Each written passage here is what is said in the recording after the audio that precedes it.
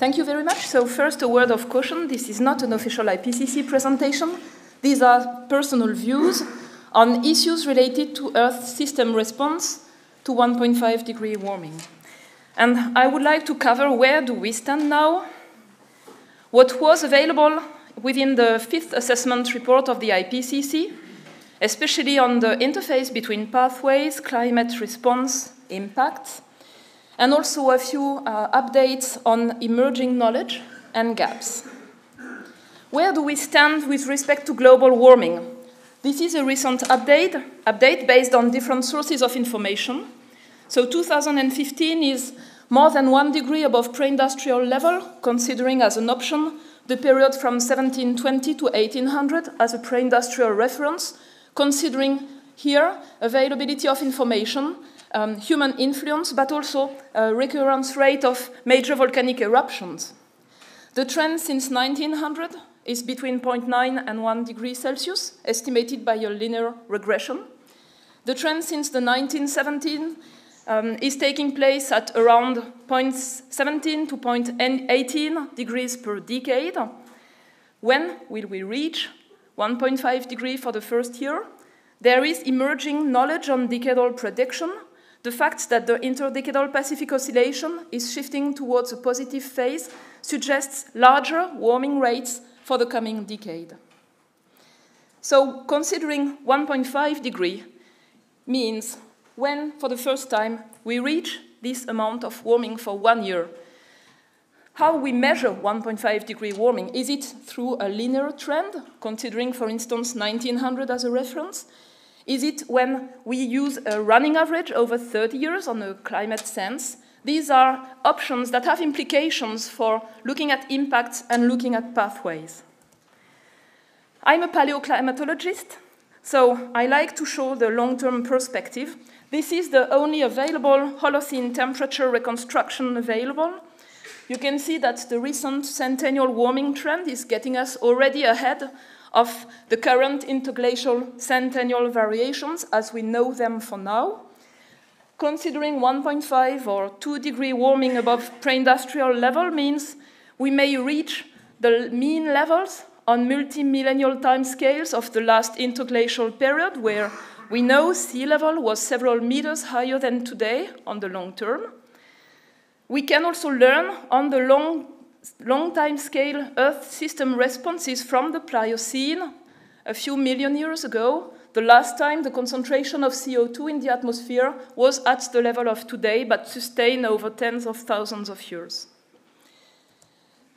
We know that human influence is clear, and most of recent warming, the last 60 years, is attributed to the warming effect of greenhouse gases, partly offset by the cooling effect of aerosols.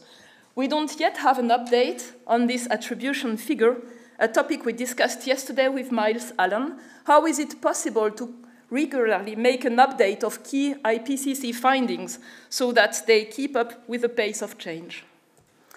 Where do we stand with respect to human influence? Let's focus here on greenhouse gases.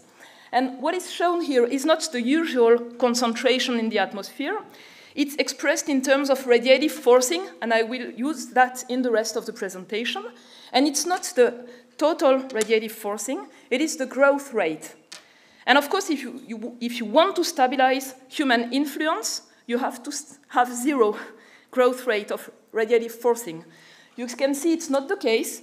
In red, you have the trace gases, especially those covered by the Montreal Protocol, with a decrease in the growth rate after the 1980s. But you can see that we have a steady growth rate for N2O, an increased growth rate for methane since about a decade, and we can see also an increased growth rate of CO2 in the last decade. This is based on running averages over 3 to 5 years. Let's go back to the fifth assessment report, and the way it was framed was by considering human influence in the future through radiative perturbations and a family of scenarios, radiative concentration pathways. And these scenarios were used to explore climate responses, here shown on a time scale of 3 centuries in the future. Looking at the long-term perspective is critical, I think. And these scenarios were also explored to assess emission pathways or mitigation pathways consistent with these radiative perturbations. And of course, there's a whole range of uncertainty, and this uncertainty arises from the implementation of forcings, especially aerosols in climate models. It arises from uncertainty on climate feedbacks, uncertainty or model spread, I would say, and transient climate response and climate sensitivity, especially from processes associated from the representation of clouds, and from uncertainty on carbon cycle feedbacks.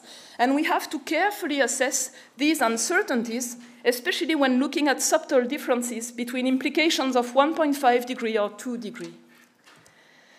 What was available at the time of AR5 were SEMIP5 projections, and they are summarized here, looking at 30-year running averages for 3 of the scenarios. The 2.6 scenario, that's compatible with less than 2 degree stabilization for many of the simulations, the 4.5 simulations, and the business as usual 8.5 simulations. And now let's look at the 1.5 degree target. And you can see that we have only a few of the simulations that could be considered as outliers, the models with the weakest transient responses that can allow us to explore a stabilization pathway. For the other options, it is to consider when 1.5 degree is reached in a transient simulation that goes above that level, and then focus on this time scale to assess what are the transient consequences. But this differs from a full coherent stabilization pathway. So we need larger ensembles. The HappyMeep project will be a contribution on time for the special report. We need to explore the transient climate response. We need the development of new SSP scenarios that will only be available for the full AR6 report. And we need also to fully address the dependence of regional climate response on mitigation pathways considering aerosols and land use. So now let's go to the climate response. What was known at the time of the AR5? It is well known that at the scale of the end of this century, regional temperature change can be scaled to the global temperature change. This is reported as regional degree of change per global degree of change. And there's new knowledge emerging on nonlinear increase, for instance, in hot extremes between today, 1.5 and 2 degrees. And nonlinearities are extremely important when looking at impacts, because there's an aspiration to make an interpolation between observed impacts today and those anticipated for higher levels of warming. Fully accounting for nonlinearities is really important there. Precipitation also scales regionally to the amount of global warming, but many of the changes here are at the limit of robustness or significance.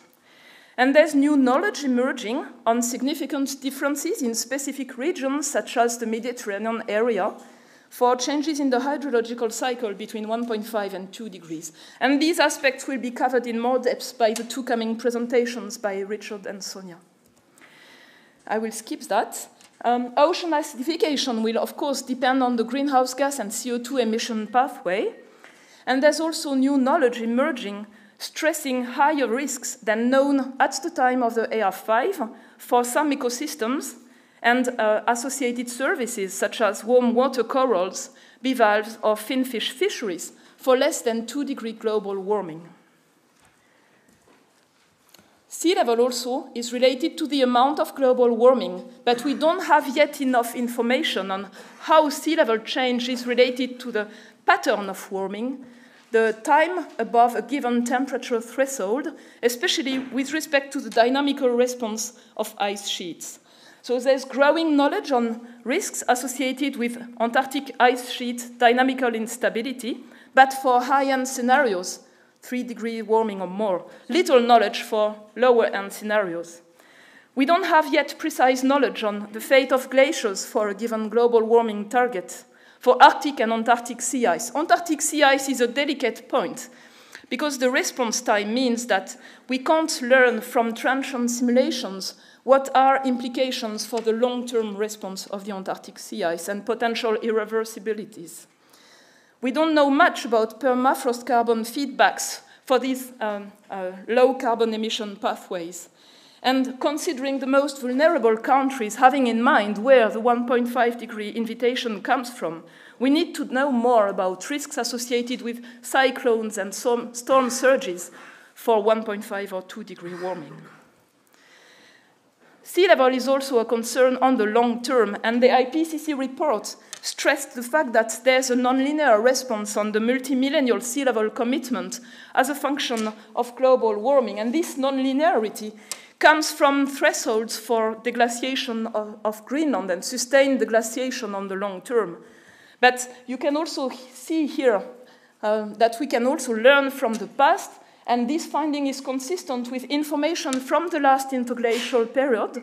The last time global warming was about 1.5 degrees above present day for a different reason and with different regional patterns than when caused by greenhouse gas forcing.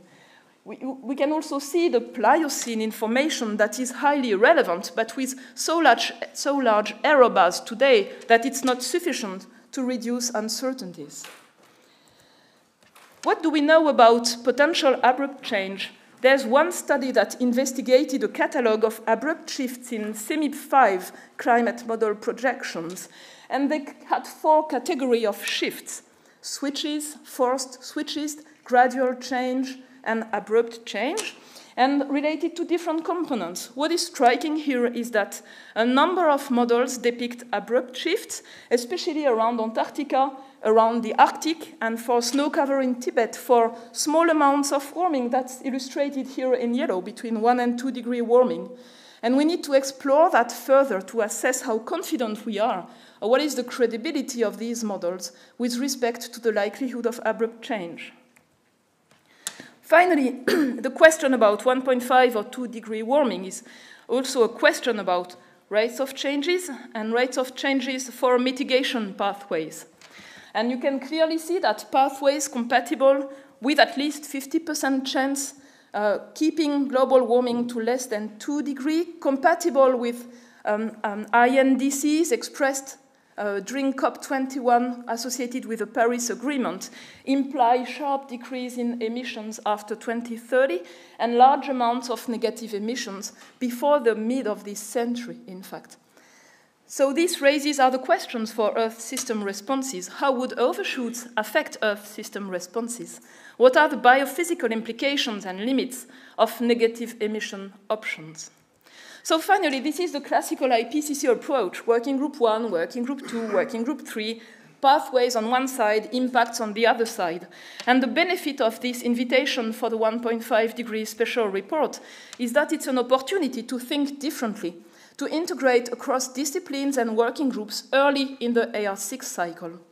It has a lot to do with issues related to rates of changes and regional dimensions, especially for the most vulnerable ecosystems, countries, areas, and people.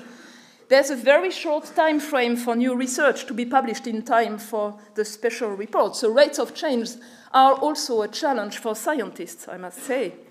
And it's an incremental process. Not everything will be covered in the special report, but I wish that the methodologies, the new findings that will be developed for the special report will provide a basis for further assessment in the main assessment report by 2021-2022.